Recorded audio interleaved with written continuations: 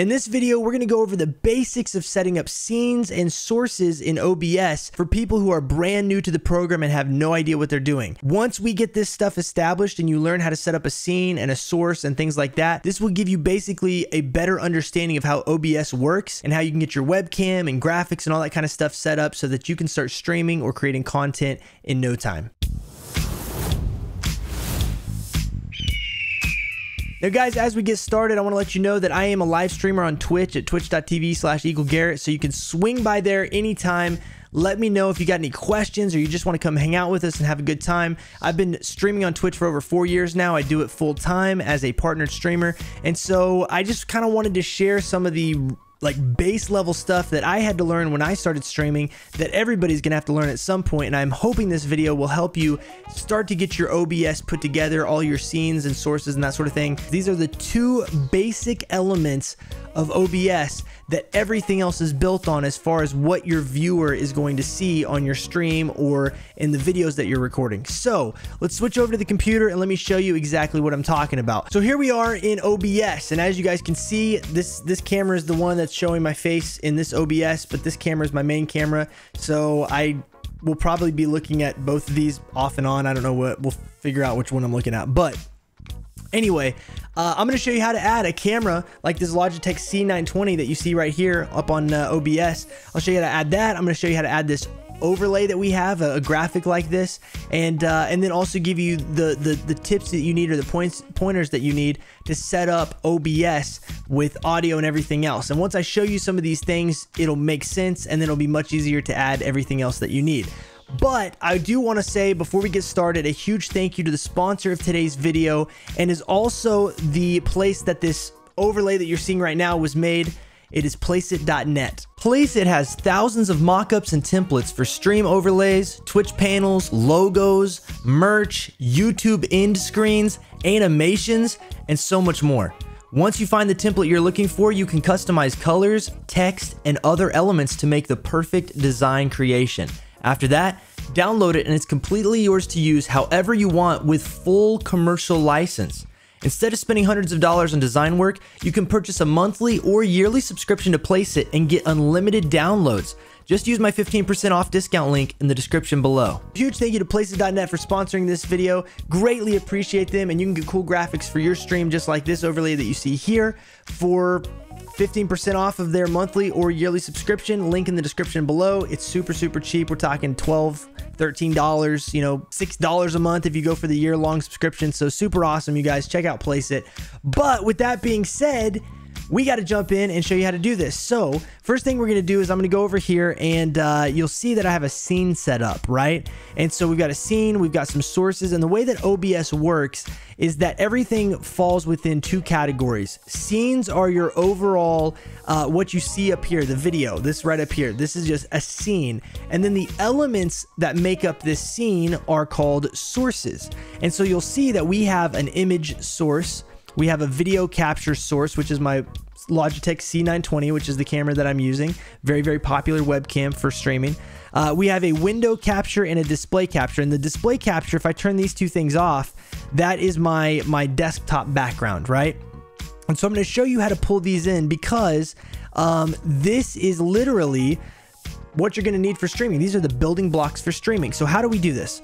First thing we want to do is add a scene. So we're going to go down here to the bottom left-hand corner and click this little plus button. And once we click that, it's going to ask us what is the name of the scene. And so we're just going to call it scene number 2 and hit OK. And now it takes us to a blank screen. And this blank screen is our canvas. So we're going to click this little plus button, and once we do that, it's going to give us a bunch of different options, and video capture device is where you're going to find your webcam. So once you've plugged your webcam into your computer, whatever video capture device you're going to be using, click on video capture device, and it'll ask you if you want to create a new video capture device or if you want to use an existing one. Now, my webcam is on here already because I've set it up once before to show you in the beginning of this video, but we're going to add a new one, and we're just going to call it video capture device number 2 or whatever you want to call it, and then we're going to hit OK after we've selected this create new there. Once we do that, it's going to bring you to all of these options, and it's going to ask us what capture device do we want to use. Well, we're going to use our Logitech C920 right here, our webcam pops up, but you'll notice that it only fills up the top left-hand corner of the screen, right?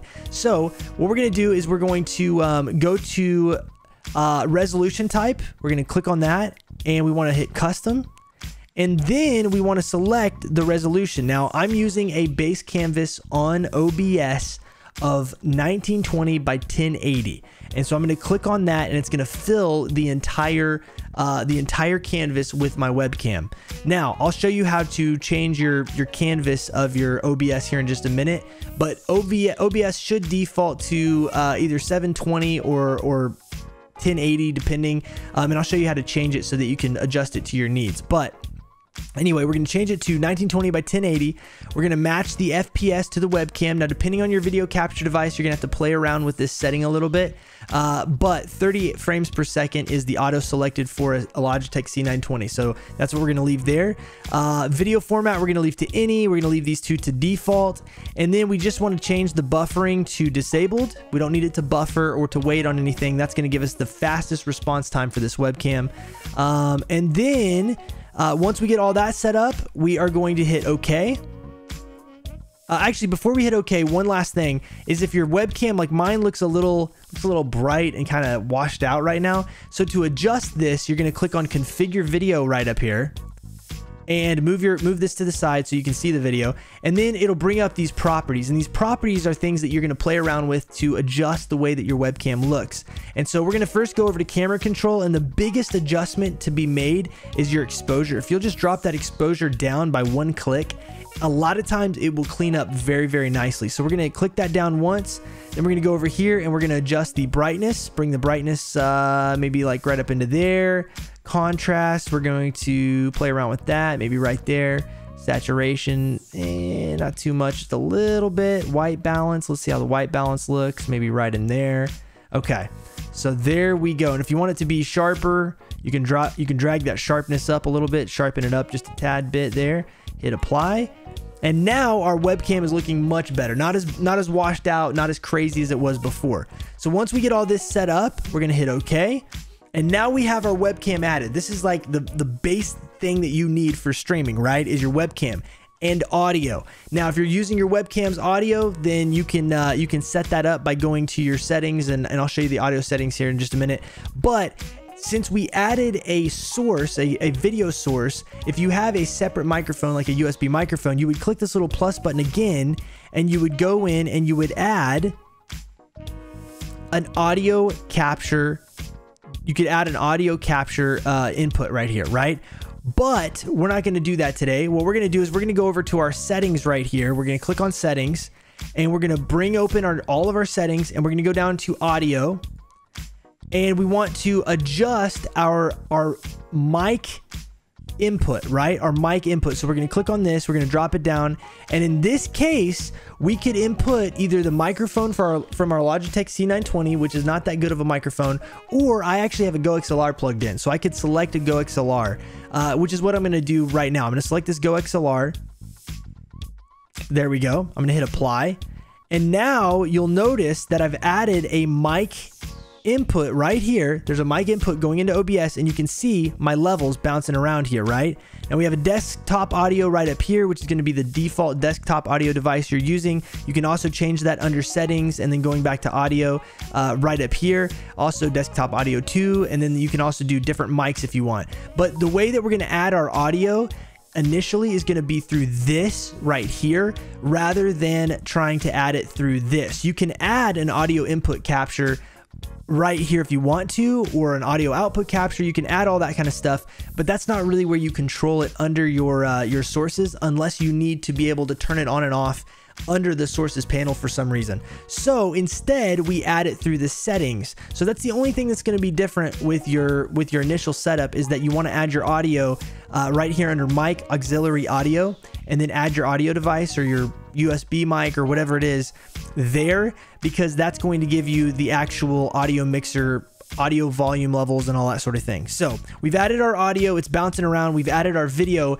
Now we could technically go live if we didn't want to have anything on our screen. But next thing we're going to do is we're going to go down here and click this little plus, and we want to add our overlay. Let's start out with the overlay. So to add an overlay, that cool webcam border thing that you saw in the beginning of this video, we want to add an image right here. There it is right there. So we're going to click on image.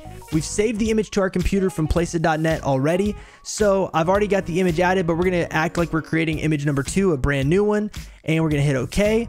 And it's going to ask us to basically browse for the image. So we're going to hit browse, and it's going to pull us up to our graphics. And there is our webcam border template right there. So I'm going to click on that, hit open.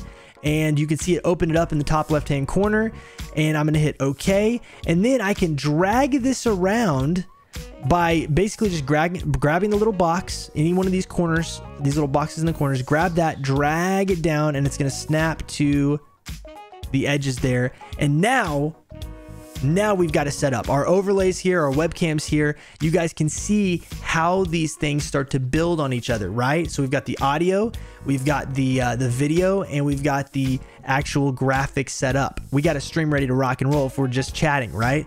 Now, let's say that you're a gamer and you want to add your desktop to this. Again, go down here to sources, click on the little plus, and we're going to hit we're going to actually hit either game capture or display capture. In this case, to show you my desktop, I'm gonna hit display capture. If you're playing a game though, I would say go ahead and capture the game, but we're gonna do display capture in this case so that you can see my desktop background. And what you're gonna want to do is, if you're on a single PC setup, you're gonna want to use display capture for your desktop, and then you're gonna want to use game capture for your game, whatever game you're playing. But we're gonna go ahead and do a display capture so you can see, and we'll do create new display capture number 2. Hit OK, and you can see we've got a little streamception here, little desktop inception, because it's showing our OBS. But we're going to change that to be display number 2, which I have a second monitor. So I'm going to change that to monitor number 2. If you've got a single monitor or a dual monitor PC, you want to make sure that it's whatever monitor you're going to be playing your game on. If you're going to be doing this or showing, like, you know, web pages or things like that. But you change it to that monitor, you hit OK, and now you have got your desktop brought in to OBS. Now, if I want to, I could always shrink this down just by grabbing that little box, and now I could show what's on my desktop screen, right? I could show what's on my desktop screen right over here. And I could be talking here, right? I'd be like, and we're going to do this, and we're going to do this. And it would show what's happening on my desktop, right? If I go to open let's say a graphic of some sort or a game or whatever, it's going to pop it open right up here, and we're going to be good to go. So these are the building blocks of how to set up OBS. This is the very, very basics. So hopefully this has helped you get set up. Again, like I said, the only thing you'll need to do differently is go to your settings right here and then go to audio when you're doing a microphone. That's the only thing different that doesn't happen under sources, but you'll be able to see your audio over here on the right side under the audio mixer, and you can see it bouncing around there because I've got this mic plugged into it. So hopefully this helps you guys get set up with OBS, and this gives you kind of the building blocks, and you'll be able to set up your stream, set up, you know, all your stuff to get your stream started. So guys, hopefully this video has been helpful and you can get your OBS set up with all your scenes and sources. If you got questions about this, feel free to swing by my stream at twitch.tv/EagleGarrett. I'm live over there every week. I stream full time, so you can come ask me questions in the chat, or you can just come hang out with us while we play games and have a good time. But also, if you like this video, don't forget to smack that thumbs up button for us and help get this video out to more people who are trying to get started in their content creation journeys. And of course, hit that subscribe button and the notification bell to know when videos like this go live. Also, you guys, I am in our Discord. We have a Discord community called The Flock of over 21,000 people at discord.gg/flock. So if you want to join that, there's links for all this in the description of this video. Jump on in. We'd love to have you there. And on top of that, I am on all the social medias, Twitter, Instagram, TikTok, you name it. So jump on in there. You can find me at EagleGarrett. But guys, thank you so much for watching. I hope you have a great rest of your day or evening or whatever it is for you. And with that being said, as always, rock on. Peace out. God bless. I'll see you in the next one. Last but not least. There's a guy right up here. There's a full team up there, Puffins. Or there was. Okay, well, down one, down one. Like a stack of potatoes. I down one right over here. Down one.